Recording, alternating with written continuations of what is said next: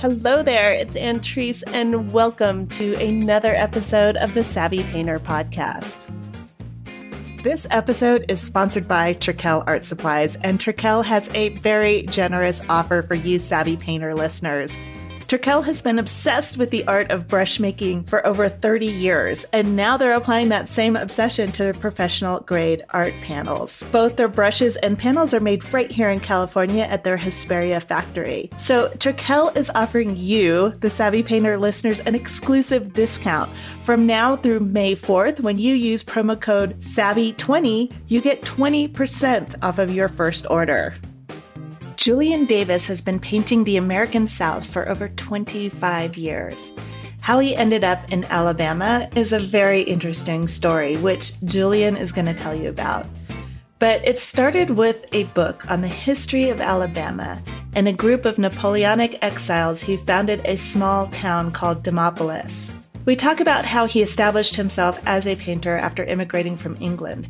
At first, he thought it would be a short stay, but it ended up becoming a permanent move. Julyan shares some of his missteps, like making drastic changes in his work without communicating or leading his collectors with him. Now Julyan sort of separates painting for himself so that he allows room for experimentation, from painting to show and sell. And in this episode, he elaborates on how that shift has helped him. And as I'm sure you're aware, art communities can be hugely important to an artist's growth and development. Julyan and I explore some of the benefits of live versus online gatherings. Julyan now lives in Asheville, North Carolina. His newest work, interpreting traditional American ballads through the contemporary South, has been touring museums with accompanying lectures and musical performances. Here is Julyan Davis. Julyan, thank you so much for being on the Savvy Painter Podcast. I really appreciate you taking the time to talk with me today. Thank you so much, Antrice. It's a delight to be on this podcast. I want to hear a little bit about kind of your early days when you first started painting. Can you tell me when you made the decision that you were going to dedicate yourself to painting and what that felt like? Yeah, well, I think my family were very supportive in me being an artist, really from the get-go. Even by the age of 4 or 5, I was drawing all the time. And I think particularly my mother, she'd wanted to go to art school, but had gone to a secretarial school instead in London in the 60s. She was extremely supportive. My father was a writer, but also a barrister, a lawyer. And he felt that it would probably be best if I attended law school first and then did my painting on the side. But my mother was insistent that I would go to art school. So as I say, really from the very, very first, from the age 5 or 6, people refer to me as the artist in the family. I love it. That's pretty unusual, I think, of your mother to just say, no law school. It sounds like she was sort of the opinion that if you're going to do this, do this. That's right. She was. And I think I'm very grateful she did. It was also in the days when, this was back in England, when university education was free. So that made a big difference too. You could go to university, and I think you could even get a master's for free. Oh, so nice. Argentina's the same way. Yeah. It's such a wonderful thing. So I'm glad she did that. Yeah, it was great. But I had a lot of support. I got quite an artistic family. So a number of painters in the 19th century, and then a lot of musicians and people in the family. So a lot of support. Oh, interesting. Is that on and just out of curiosity, is that on your mom's side? Let's see. The musical side is both. Yeah, my grandmother was a great musician, and my aunt, yes, lots of people. Who were some of the artists that you were looking at when you were young, when you were starting to explore your artistic sensibilities? I suppose a big influence, if I think about it. My father was really fascinated by America. So I grew up with that. He played a lot of the music. He was a guitarist, and he played a lot of American folk music. And of course, there was the movies. So I suppose when I started looking at painting, it would have been Edward Hopper. Uh-huh. And then actually Andrew, I know a number of your guests have mentioned Andrew Wyeth, but he was a big influence, I think, for a lot of artists in England as well. My grandparents on my mother's side retired early. They had a small boarding school in the southwest of England, and they retired the year I was born. And an interesting thing was that they decided to keep the place. They only had about 40 students, but it was still a big house. But they felt they would stay there, so they just locked up the wings, like the wings of the school, the classrooms and the dormitories, and they left everything in there. The desks and the beds and the sort of Harry Potter hats and things that the teachers would wear. And it was all there. And I used to explore it. And so later, when I first started at art school, I would go back there and paint all the sort of these dusty rooms and these sort of broken sinks. And and I think definitely Wyeth was a big influence. Yeah, definitely. What is it in particular about Wyeth that you were so attracted to? Well, I think it was the subject matter primarily. We certainly have had equivalent painters in England, but I just stumbled on a big book of Wyeth's work. Yes, it was definitely the sort of rather sort of non-sentimental view of places that have been sort of left alone, or it was definitely sort of the finding beauty in things that a lot of people might find ugly or unattractive. Right, the kind of mundane, just normal. You're not really into the the sort of picturesque, or not. I don't want to say picturesque because I don't think that's accurate either. But the sentimental, bucolic scenes. Exactly. I find it interesting that a lot of critics sort of accuse Wyeth of being a sentimentalist, because I think very few of his paintings could be described as sentimental. Mm. Yeah. So anyway, I think yes, I would say those two, and certainly Popper and Wyeth were probably why I chose to, when I left art school, probably the reason I chose to come to the States. Really? Yeah. Can you elaborate on that? Well, I'd been on a sort of crazy Greyhound bus trip through the American South a couple of years before I left art school. And it was a kind of a disaster because my friend and I decided to save money by sleeping on the bus rather than...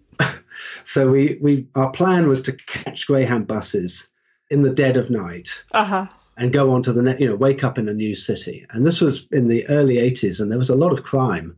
And so we found ourselves, based on our crazy plan, just, in all these downtowns like Detroit and Nashville and New Orleans, and there was a lot of crime. And we'd be out there at 1 o'clock in the morning trying to find the bus station and. Right. And sort of by default, bus stations are not usually located in the best of neighborhoods. They're terrible they're kind of outside. Yeah. Absolutely. So I was intrigued by that. And I'd always loved the literature and the music of the South. So when I finished art school, I decided to go on a trip. A lot of people in England do a gap year, between high school and university. And my niece is doing that at the moment, but I waited obviously until right after art school, and I thought I'll just go to America for a few months. And I decided I'd picked up an old book on the history of Alabama, and there was a chapter in there on a town called Demopolis that was settled by Napoleonic exiles. I've never heard of Demopolis. That's a great name, though. It's a great name, and very few people, even in Alabama, know about that story. Yeah, so I couldn't. I really waited a long time to learn to drive, but I got the Greyhound bus. I went to New York first of all to the public library, and then to the Library of Congress, and got the bus again, and ended up in Alabama. And I just loved the sort of falling down architecture, and I met a very good friend in Greensboro, Alabama, which is very close to Demopolis, and it's where Walker Evans and James Agee had been in the 30s, the WPA. So there was a wonderful history there anyway, of photography particularly. So yeah, I just definitely found my subject. Yeah. In America. Yeah. Am I understanding this correctly, that you set out for Demopolis? I did. That was the plan, yes. I originally, to be honest, I thought I was going to write some sort of interesting novel. I could probably, thinking about my dad. My dad's novels were historical fiction. So I think that was probably my starting point, which would probably explain why I researched it in a sort of amateurish way at the Library of Congress. It's that sort of, it's like playing. I'm just trying to imagine this. You just graduate from art school, and then you decide you're going to take this time to travel around. And I can see why, just the little bit that you've told me about the story of Demopolis, why that would be aside just from the name, because Yes. the name alone would pique my interest. But that story of the Napoleonic exiles. Yeah, no, it was a bizarre history because they were thrown out of France when Napoleon was defeated, and they bought land in Philadelphia. They came to Philadelphia, bought land that was in Alabama, and they went down there and tried to hack their way through this endless sort of native bamboo to grow grapes and olives. Mm-hmm. And it was just a fiasco. It was sort of like it was like Inspector Clouseau, trying to farm, because they were all general. They were general, the aristocracy and generals. And so they had, there was one account of 50 of them pulling over a tree. They were cutting a tree down and they pulled it onto themselves, and 10 of them were killed. Yeah. Oh my God. Yeah. Amazing. So it just struck me as very intriguing, and as I say, I was really just playing this role. I remember before my trip, I found this fantastic old leather suitcase from the 1930s, and it had these amazing labels from hotels in Eastern Europe that are sort of vanished, and old shipping lines, and so that's what I took. And you could fit nothing. This thing weighed about 20 pounds empty, Right. you could fit nothing into it at all. Right. It's over constructed and Yeah. So that's I'm a romantic at heart, so I thought I was trying to be a sort of Indiana Jones of the art world. Yeah, anyway. I'm picturing that. That's exactly what I'm picturing.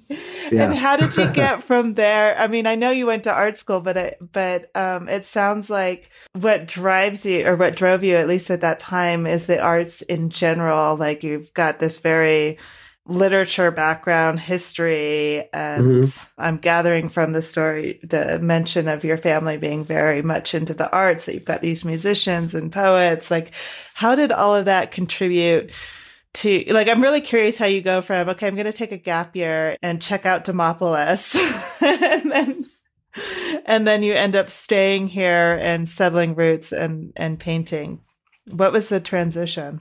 I came to Tuscaloosa and I was fascinated by the story, and I fell in love, and I basically decided that America was going to be the place for me to be an artist. So it was a very fortunate trip to have taken, because I found, I grew up in a part of England that is extremely beautiful, in Bath, which is, a very elegant town. And obviously, it wasn't my thing to paint things that are evidently beautiful. I'm definitely drawn to things that, I don't know, a bit more challenging, I suppose. So the South was great because it provided me all of that. And it did also have a lot of natural beauty that I was very happy to paint. And that was very helpful for me making a living. Right. Was that difficult for you to leave behind? I had this experience where I moved away not really knowing how long I was going to be gone, and ended up, I think when I left the States for Argentina, in my head, I was only going to be gone for 6 months, and it was 6 years. At a certain point, I'm like, wow, that was 6 years. Okay. Yes. But I'm just kind of curious, like, if you made the decision to move, or if you're like me, where it's just like, I'll just stay a couple more months. And then all of a sudden you're like, wow, was it difficult? That's a very good question. I never thought I would be here forever. Each year sort of just seemed to open. My choices seemed, I didn't close myself up to what was going to happen. What I did notice, though, was after about 10 or 15 years, England had changed so much, as, often happens to people who are, immigrants or... England, and maybe that's why I have a sympathy. I'm now painting that Demopolis series, actually, and maybe that's why I have a certain sympathy for those people who are sort of exiles or refugees, is that, I find myself in this place that I didn't intend to be living. But no, I never really thought it was going to be a permanent thing. But England now is not the England I remember, So, And I'm sure part of that is because England has changed, but at the same time, you're changing. Exactly. Yeah. So that's a common situation for people who move abroad. It is. It's very common. And it's also so interesting to sort of have the reverse culture because you're no longer from either. You're not from here. Right. But you're kind of no longer from there either. Like, exactly. Yeah. Exactly. The only consolation to that is being an artist. I think one always feels something of an outsider. And so it's never bothered me to be one step removed from, whatever situation I'm in. Yeah, you stand off to one side and you can observe. Yeah. I'm curious also when you started getting settled and, like at a certain point you must have thought, okay, I'm going to be here for at least a little while. Like if you're like me, it's like, okay, for the next 6 months or for X amount of time.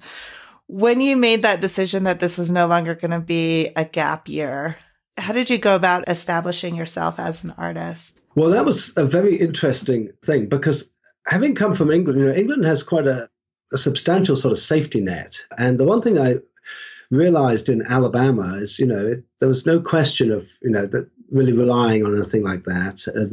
I wasn't in a position, and I'm not really that keen on grants and things.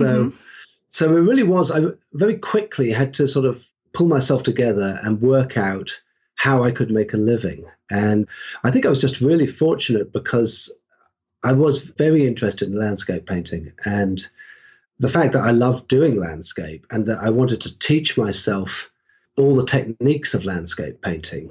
That was extremely helpful because I started very much as a sort of a realist painter, very traditional painter. And that certainly suited the tastes of the art buying public where I was living. At that time, I was in Birmingham, Alabama. So that was great. And very slow, I learned another thing, which was to very slowly sort of introduce work that I was doing, like the more Hopper-esque paintings, to not try and do that from the very start. I would have a few in a show. I noticed, and I've learned that over the years, that it takes a couple of years for people to get used to transitions you make as an artist. Yes. So I've always found that's the thing, is what you want to do is sort of build a following, and then as you experiment and evolve, just be prepared that the people who want to follow that work, it's going to take a while. It's going to take a couple of years. I think that happened to me with my paintings, sort of architectural paintings of the South, of the rundown South. That took 2 or 3 years, and I was sort of recognized for that. And then the same thing happened with the interiors, and more recently with the narrative paintings.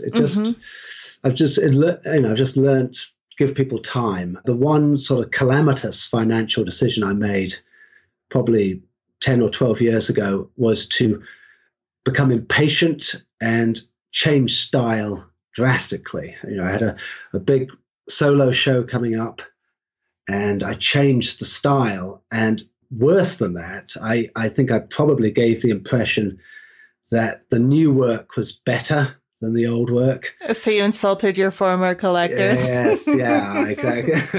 Yeah, it's the Dylan going electric syndrome. It's not a good idea. So yes, one has to go gently.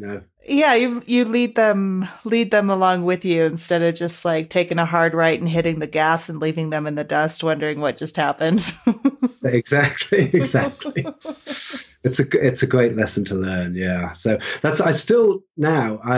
I'm very happy doing the landscapes, and I'll take probably half of each day just doing that sort of work. And then I really do think of the other work I do as it's very much myself. It's very important for me to communicate, but I realized something pretty important, particularly with the narrative painting, which is that the difference between speaking to people in your art and selling your art, they're not the same thing.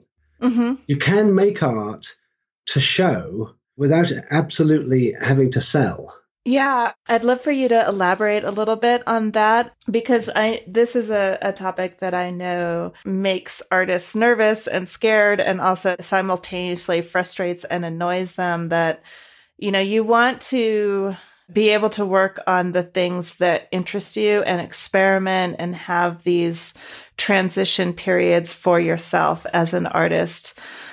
And yet at the same time, you have to, like you said, you have to kind of lead people in that. You can't just make an abrupt, drastic, well, you can, but there's consequences to making an abrupt, drastic change. So I'm kind of curious on your day to day, how are you managing it? Because it sounds like you've got another body of work sort of in the wings that you're playing with. Am I hearing that correctly? Absolutely. Yes, absolutely. So what I do is I'll basically, I think, here's another thing too. I mean, I do, I spend 10 hours a day in the studio, and you can't really work full out on very intellectually demanding work for that period of time. Mm-hmm. So what I sort of realized early on is the best thing is to be able to be in the studio all the time. If you supplement your income, at least for me, if you supplement it by having to go away from the studio, let's say some people say, I'll do some framing, I'll work in a frame shop, or I'll do some teaching or workshops or whatever. To me, I will say, I mean, teaching is, teaching workshops and things can be very rewarding. But no, to me, it's if you can be in the studio all the time, that's how to be most productive. And so I really would, though. Initially, I'd do these sort of very, traditional landscapes, and I'd have all these bits of Luan, old bits of wood and things, and I would just spend 3 or 4 hours a day just totally experimenting. And the things I liked, I would sort of slowly infiltrate them into shows just to see how people responded.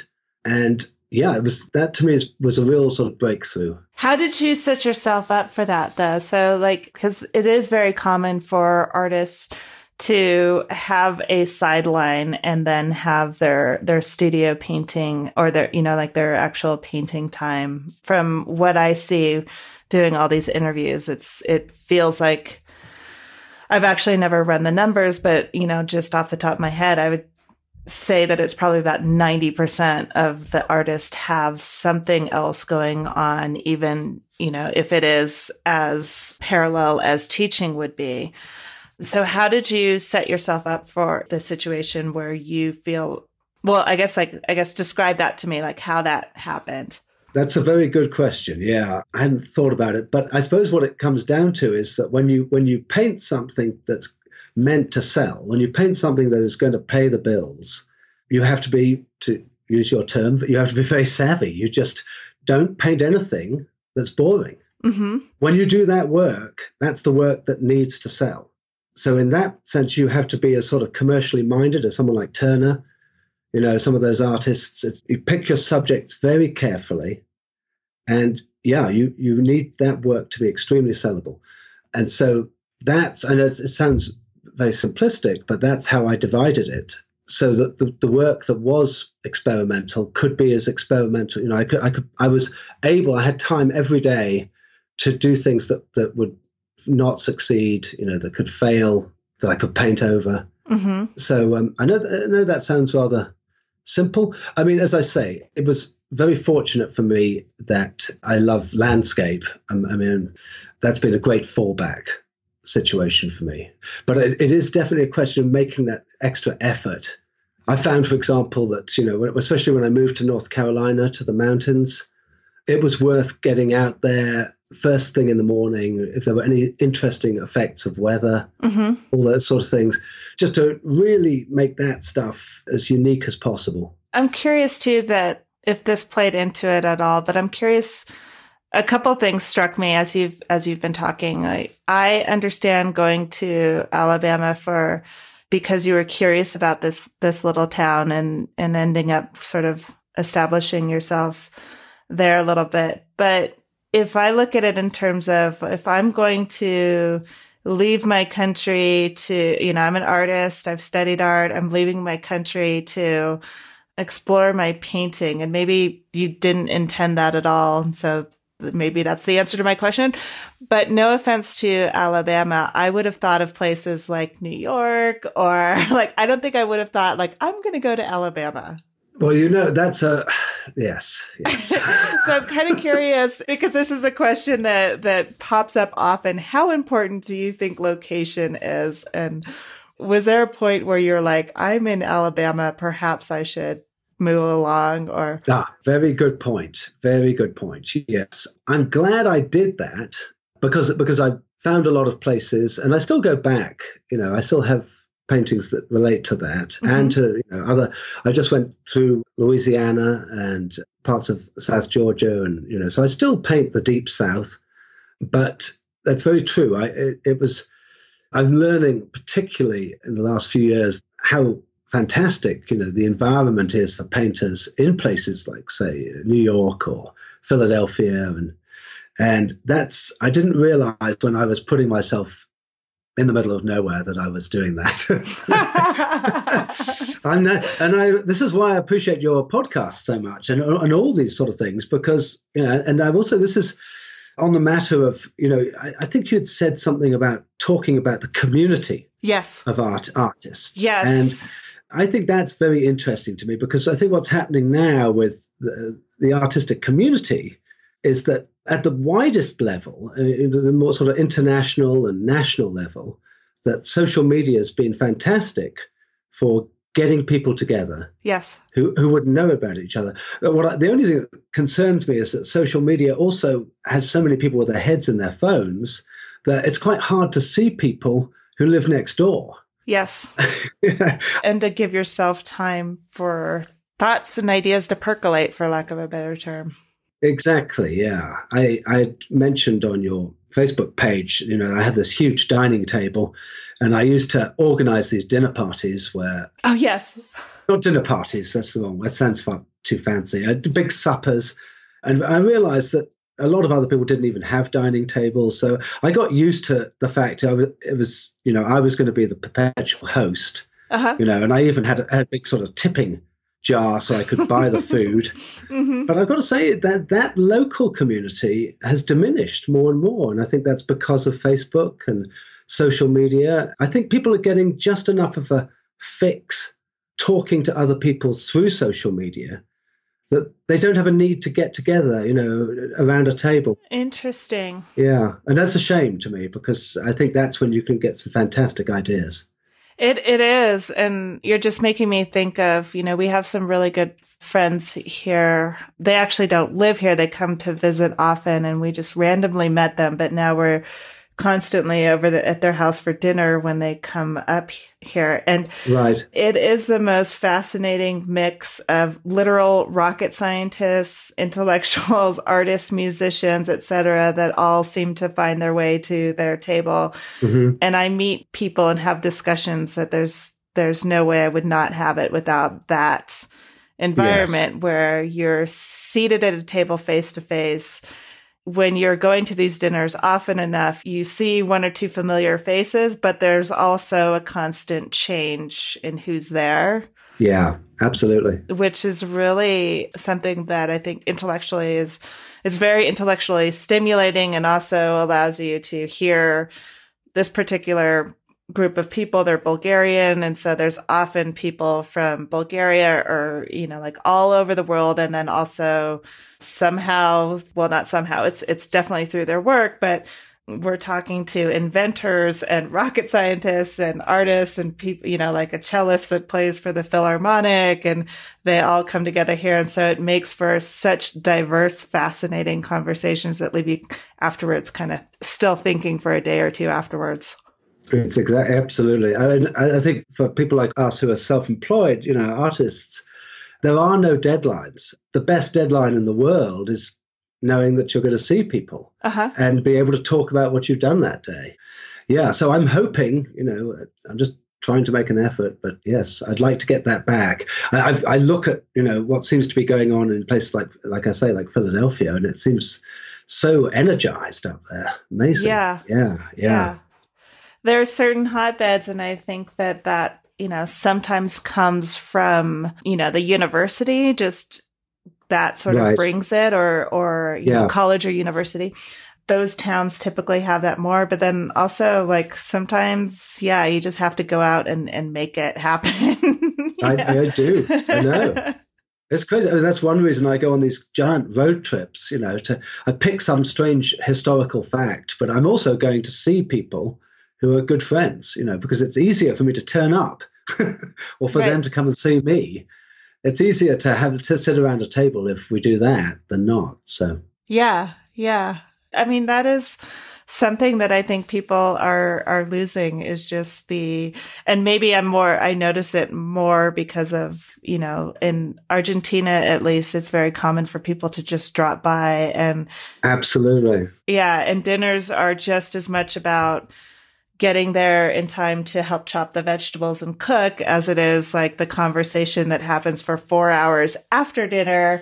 So the actual eating of dinner, like I think in the US, we sort of have this habit, like dinner is served at 7:00 and, it goes until 8 or 9. And then after that, everybody's like, oh, gotta work, go home. Whereas, and maybe that's why we have such an affinity for this couple that we met, that the Bulgarian lifestyle seems to be very similar to Argentina, and that it's like a 6-hour event and it's fun. I know. I grew up absolutely with that, and I know I will never stop missing it. So as I say, I'm trying to do my best to recreate it, but it's not easy. But yeah, it's a wonderful way to interact with people.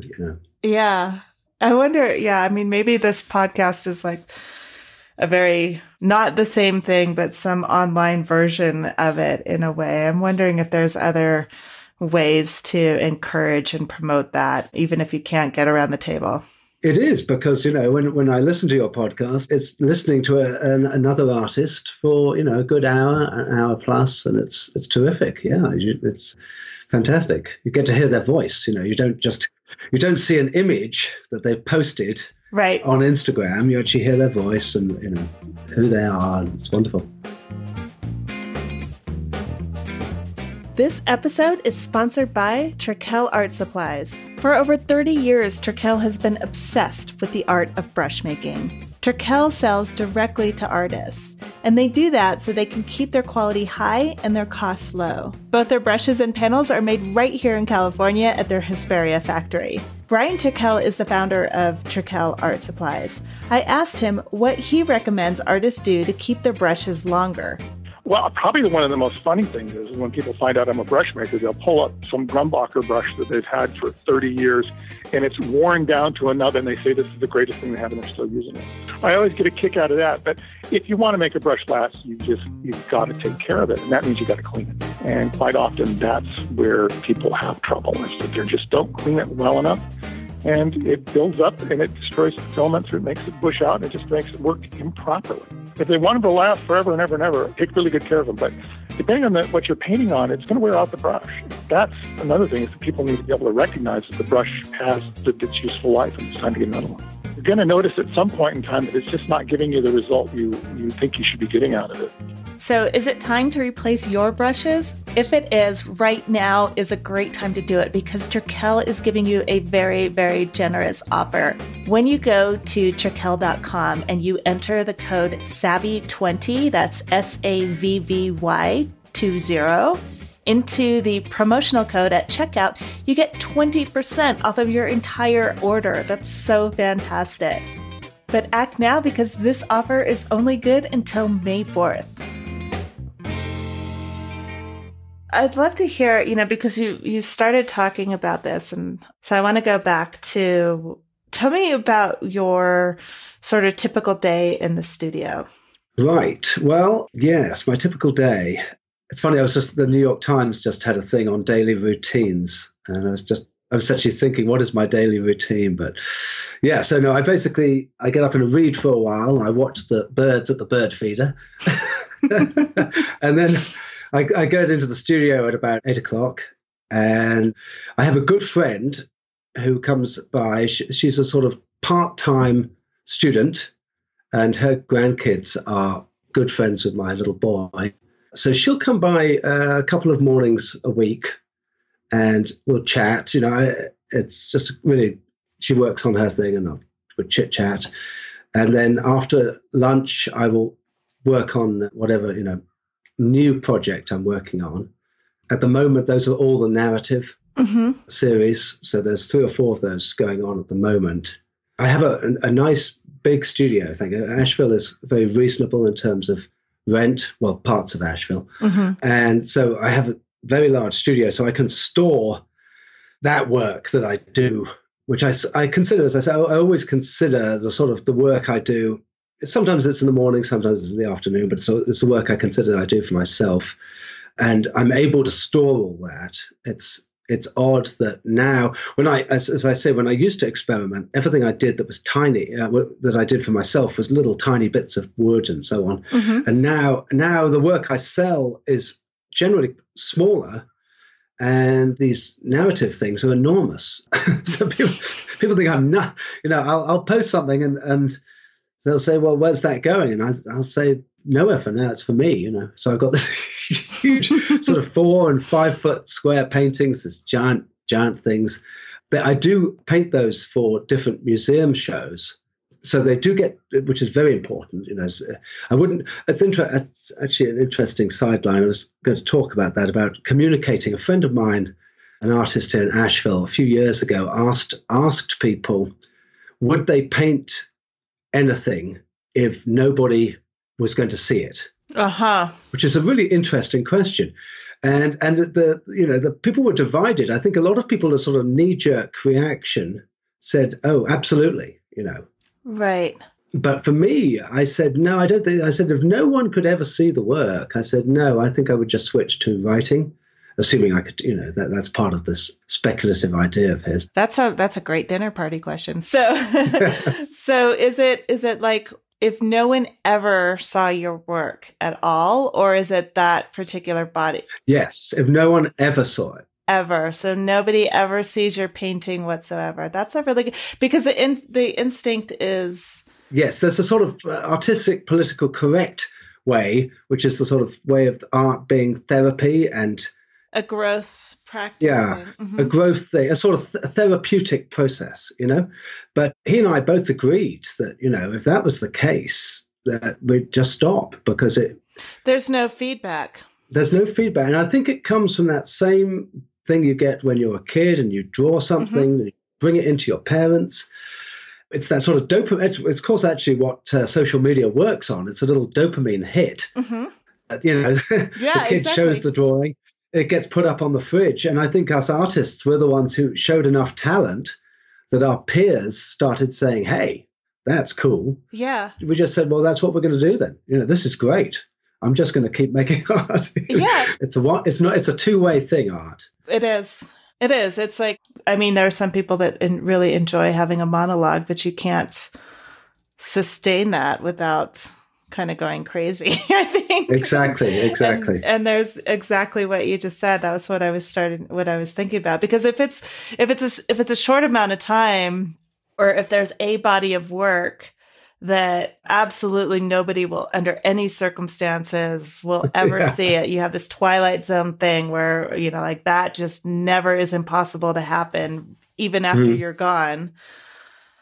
I think I would be okay with that, as long as I was still being able to paint, take those lessons and paint something else. But if like hands down, nobody ever sees your work. Yeah, that's really interesting, because your impulse is that, hey, look what I did. Yes, it is. It's a very evangelical thing. Like I say, particularly with these narrative things, it's a weird sort of chip on my shoulder. When I was a sort of weird kid, because I had a grandfather who was actually in the First World War. So he had my father when he was a much older parent.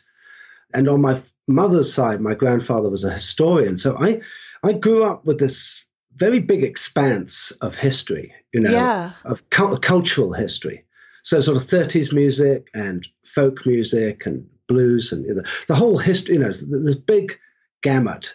Mm-hmm. So I remember later in life, I appreciated what Tom Waits said something about how he was always old, and or how he was looking forward to being old.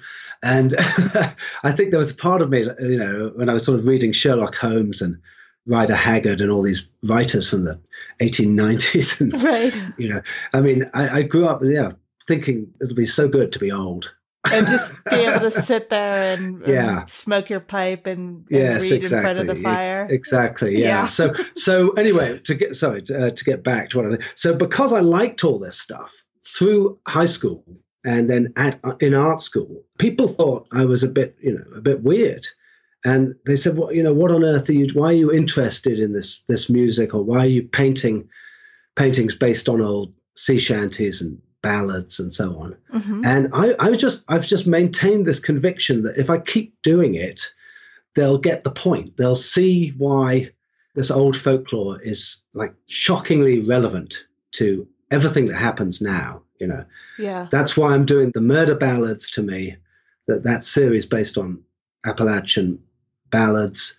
That to me, I read a Malcolm Gladwell book, and he was talking about the culture of honor in the South, and America's sort of weird relationship to violence. And so that stuff to me is just, it seems incredibly pertinent. And as I say, I'm pretty evangelical about it. So for people who are hearing this, and just to put it into context, can you describe the murder ballads for people? Yes. Well, I'd done paintings on and off that were sort of narrative, that particularly in art school. And then I really switched to painting from observation, particularly, as I said, the landscape and then interiors. But I came back to what happened actually was a museum in South Carolina bought a big interior of mine. And I was talking to the director, and the subject came up that I was working on these ballad paintings. And he said he'd be interested in giving me a show. And so that was fantastic, So I did the very large paintings for that, and that just sort of got me hooked back into narrative painting and sort of large scale narrative painting. So what I would do is take these old ballads. A lot of them came from the Scottish borders, came over to the Appalachians. So what I would do is just update those songs and place them in sort of trailer parks and in that part of the South, because people are still living out those stories, And I'm glad to say it's actually getting I think the art world is still completely flummoxed by it. It's been popular with museums that have have rather sort of distinct directors, people in the South who like things that are quirky. Definitely appeals more to people with a bias towards history and literature, I think. With a bias towards history and literature. Yeah, in the art, those people in the art world, the people in the art world who are much more image driven, to them it's just too odd. But those ballads they've been around several museums, and I think I'm talking to there's a festival in Knoxville called the Big Ears Festival. That's a sort of a weird music festival. I've got some fantastic musicians coming over from all over the world, actually next week. And they're actually interested in doing because what I do is I hang all the paintings, and then I give a talk about the history, and then I have musicians who are, there's quite a few of them around Asheville who are internationally known for singing these old ballads, which they have learned through several generations. Their ancestors came over here, Scots-Irish, and they have maintained these songs. So they will perform the songs with the paintings, which is great. Oh my God, that must be amazing. Yeah. Have you read Neil Gaiman, The American Gods? I haven't, no. You might really like that. It reminds me in some strange way of what you're doing. But the quick premise of his book is it is that sort of historic based science fiction, I guess, is how you would describe Neil Gaiman or Gaiman. Right. But the premise is basically like, as people immigrated to the United States, unknowingly, they brought their physical, literal gods with them.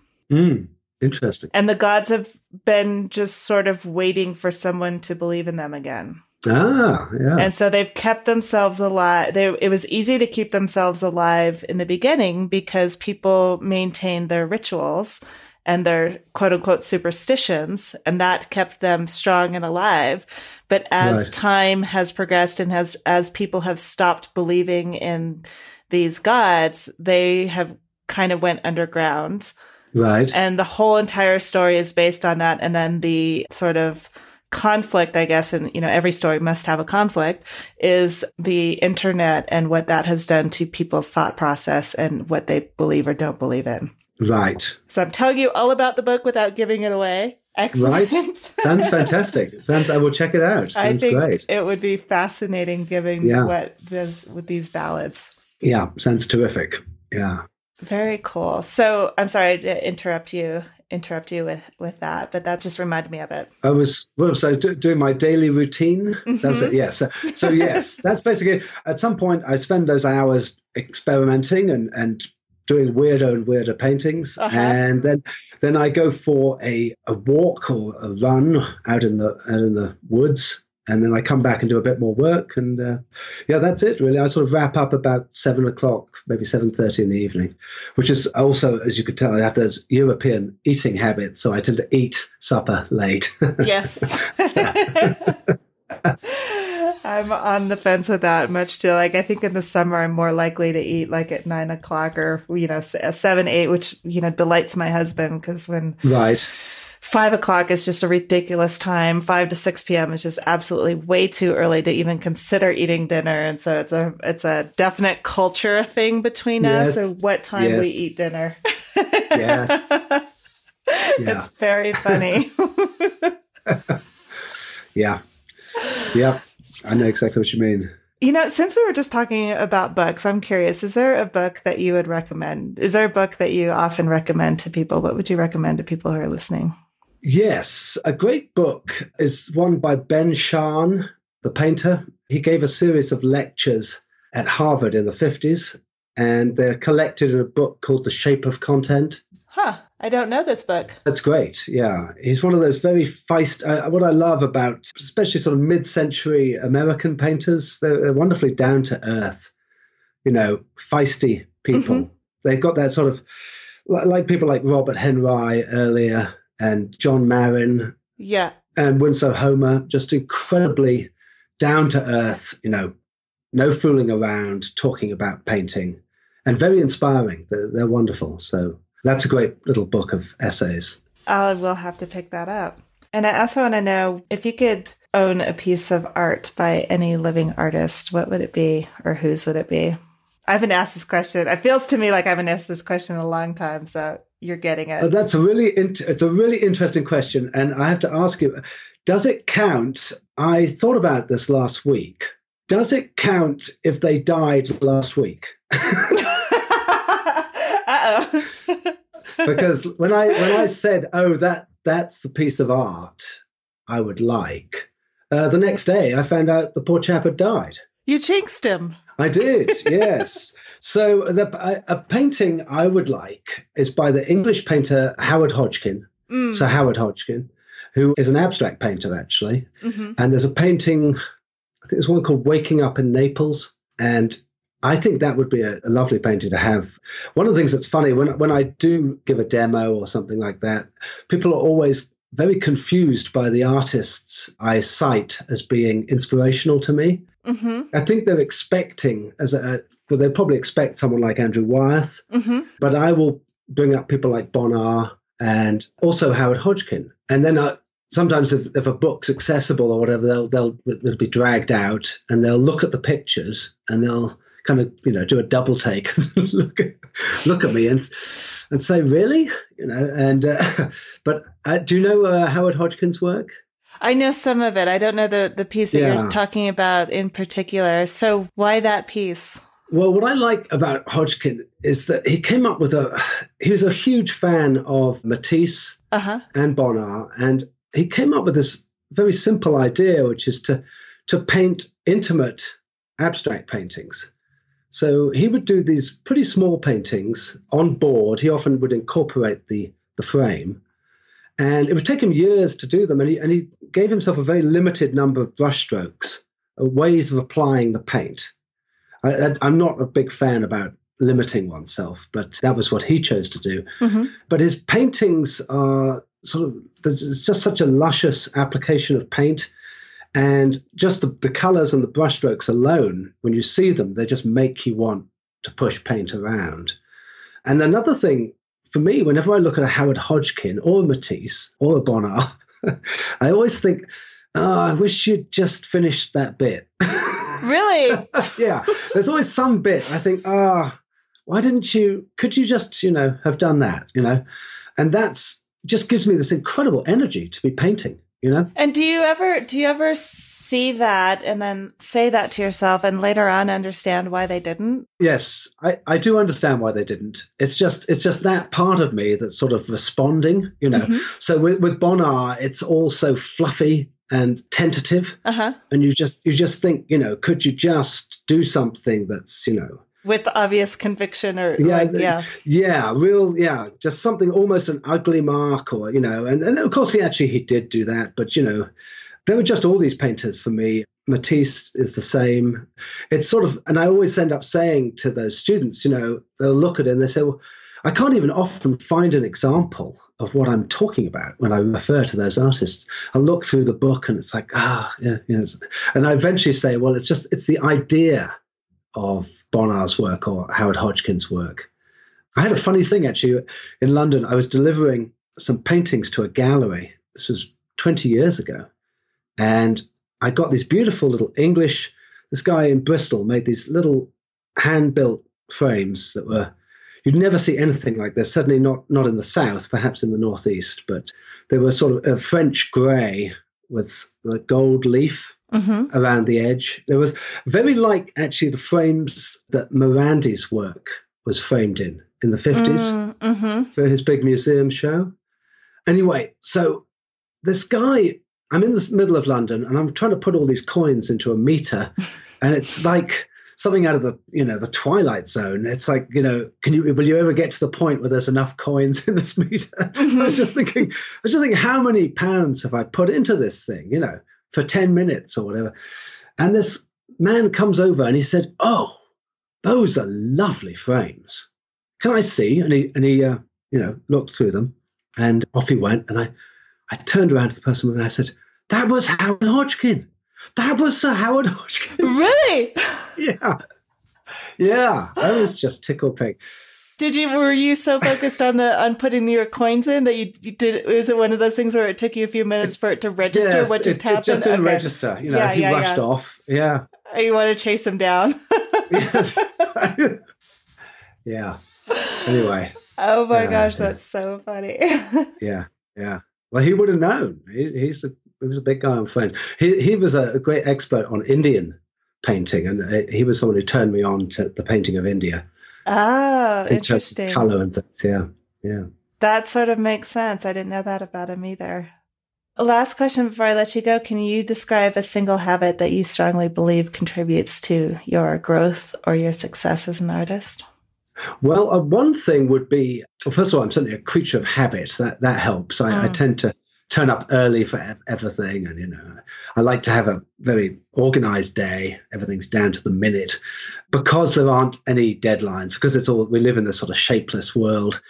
So I like to have these sort of, oh, yes, invented deadlines. Yes. But I would say one thing I learned fairly recently, I used to try and sort of constantly educate myself, particularly with things that did not come naturally to me. Mm-hmm. Like, give me an example. Well, like learning to trying to learn French, for example. Mm-hmm. I did French all through school, and I'm listening to French radio, and I finally gave up on that. I had this sort of moment of realization where I was listening to several French singers on YouTube, and I realized that I just didn't understand not a single word.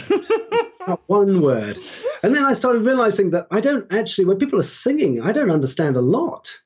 Even in English, you mean? Yes. I mean, It's like grunge music or anything. I'm the guy who just doesn't, I just have no idea what they just said. I like the tune, but I don't know what most people singing in English are saying. So I thought, well, you've not got an ear for that. So, perhaps you should just give it a rest, So I think a good habit is that I read very intensely in those things that I've realized I remember.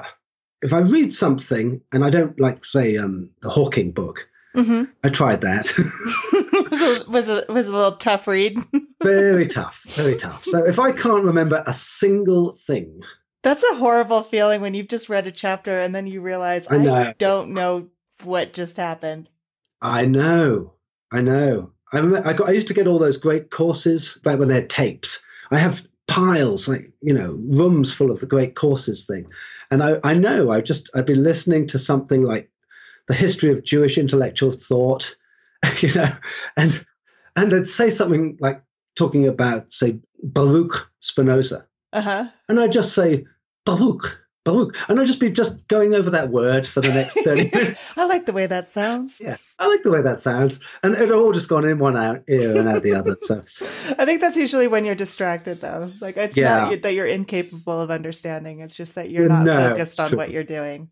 That's right. So my thing is to play to one's strengths. Know your strengths and know your limitations. And so I that's the sort of thing, if I can remember anything, then I'll continue reading and educating myself in that. And by doing that, what's interesting is that all of that seems to feed into my art. Yes. It's all grist to that mill. Whereas if I try and teach myself geology, first of all, I'm probably not going to remember it. Yeah. So I still, try and educate myself as broadly as possible, but I'm learning to focus a little bit more as I get older.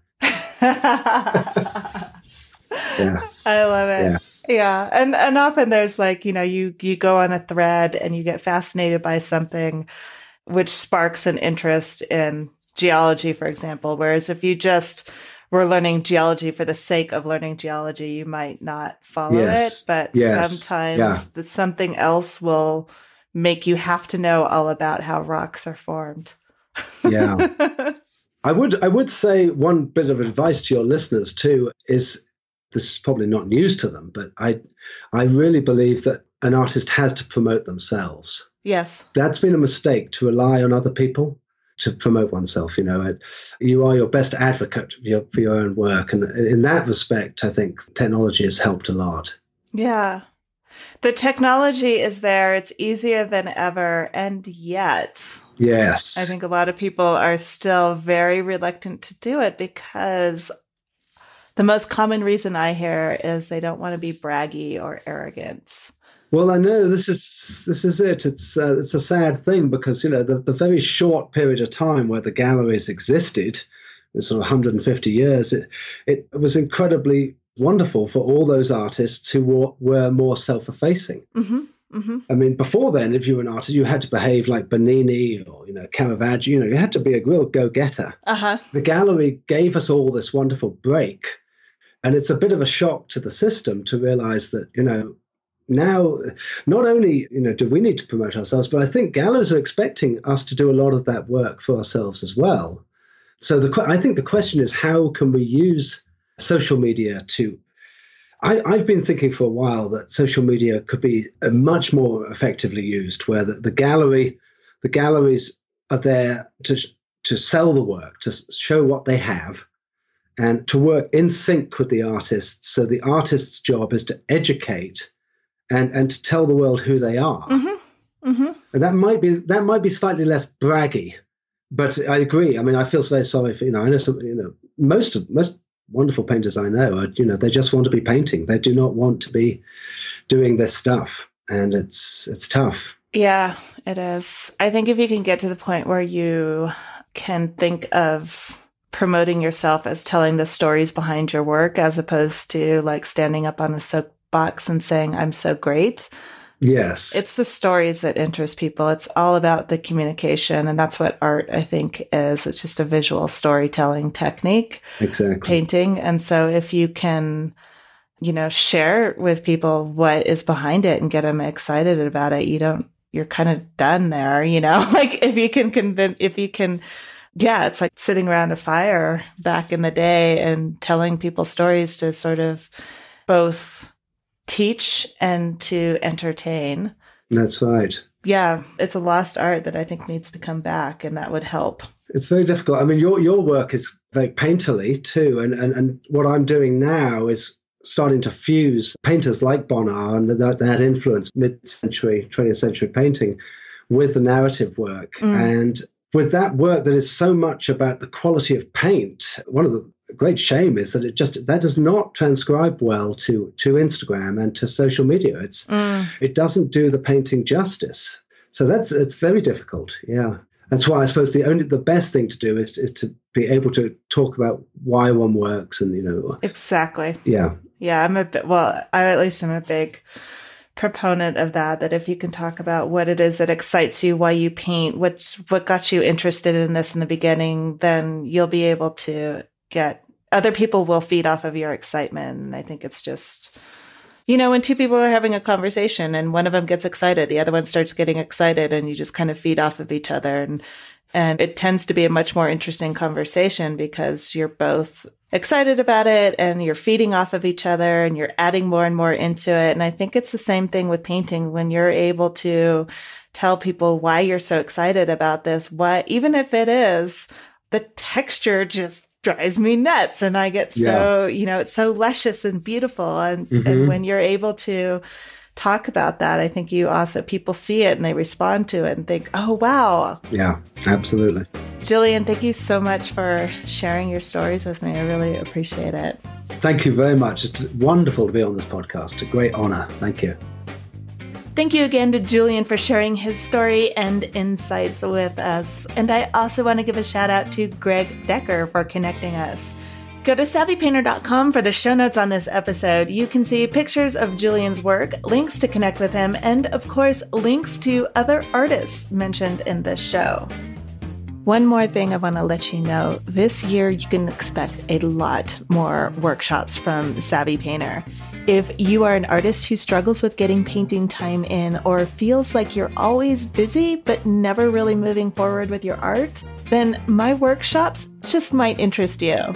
Past workshops include Mindset Mastery, a 5-week online workshop to help you get past the roadblocks that keep you from painting. In it, we tackle the inner critic, fears of artists, and setting yourself up for a successful creative day. The workshop, How to Develop a Relationship with the Right Gallery, helped several artists find the right gallery and show their work. So if this is something that interests you, you can go to savvypainter.com/workshop and get on the email list. This is separate from the main list that tells you when a new episode comes out. This is just for the workshop, so you don't get quite as many emails, but when you do, there's always something really good happening. Sign up now and get a downloadable PDF with case studies that tell you exactly how 3 artists pushed through barriers that were getting in the way of their studio time. You can, for example, learn how Rhonda went from not wanting to call herself an artist to getting her very first solo show. Also, listen to an introverted artist describe how she built her confidence and then spoke in front of an audience of her peers. And you can discover the tools that Samantha used to take back her power after a decade of believing that she had no, I'm putting air quotes there, she had no talent. So again, go to savvypainter.com/workshop to reserve your place on the list. When you sign up, you get that downloadable case studies that I mentioned, but more importantly, you get exclusive invites to upcoming workshops. Most of the time when I launch a new program, it sells out before I ever announce it publicly. So reserve your spot now at savvypainter.com/workshop.